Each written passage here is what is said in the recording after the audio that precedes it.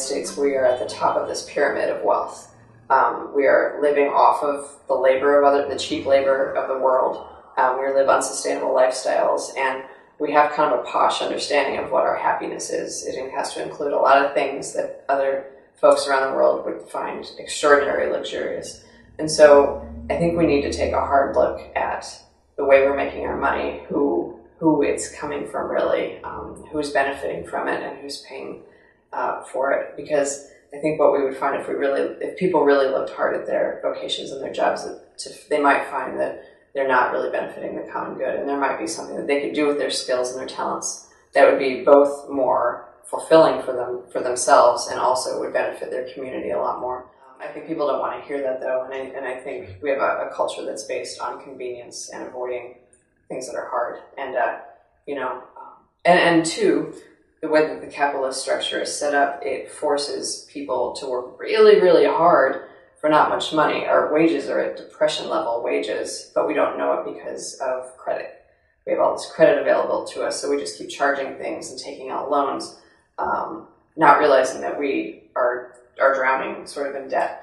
But that way we don't pay attention to the fact that we're not making much money, that we're not home with our kids for dinner, that we're not spending the time with our families that we need to be. How do you deal with that when you're at the bottom of this sort of really unhealthy, unsustainable chain of consumption?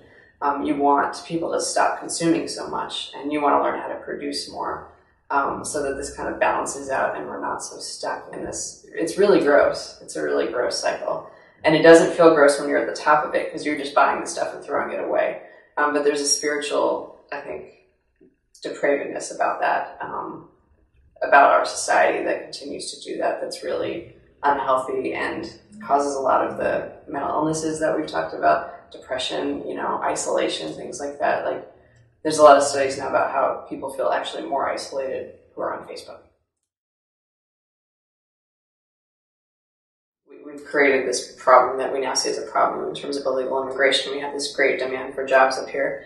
We've destroyed the economies of Central and South American folks. We destroyed the corn, market by flooding their markets with our cheap subsidized corn and destroying their livelihoods when they were doing family-run farms and things like that. So they come up here looking for work, and we're mad at them for taking our jobs when, in fact, we've destroyed their economies, forced them to leave their families. They have to come up here looking for work. They don't want to be here anymore, than anyone else who would want to leave their family. And so it's an interesting problem that our multinational corporations and the corporations that run the government have created, and done a brilliant job at having our population blame those who are actually victimized by these corporations, which is absurd, so it's exporting greed and materialism and our e-waste, exporting sweatshops, so that they have to make this stuff, get poisoned while they do it, make no money while they do it. The stuff goes back to the United States, and then in 5 years comes back to them as pollution. So it's this great setup, really, for the corporations who sell this stuff, and for the CEOs who are making the money, and for those of us with privilege, too, who don't feel like we can quite give those luxuries up, who feel like we have to have a cell phone. Like 10 years ago, no one had cell phones, and we all survived. It was amazing. Up here in the community room, we have a phone, and we all used to share the phone and one internet line. It was, the modems. And, that's outrageous to think about now. That's absolutely unfathomable to think about everyone not having their own phone, And so what is our consciousness? How is it changing in terms of what we want, what we need, and things like that? And so we're not just talking about, it's just CEOs are bad, just the lawmakers are bad. We are continuing to oppress people by consuming these things and not learning to produce other things. And look around, it's hard to find examples of a good or a product that in its creation and use is really a beneficial thing to our species, which is a little depressing.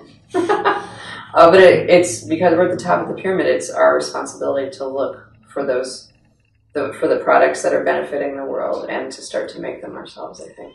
Because we have more of a responsibility because we are doing the oppressing.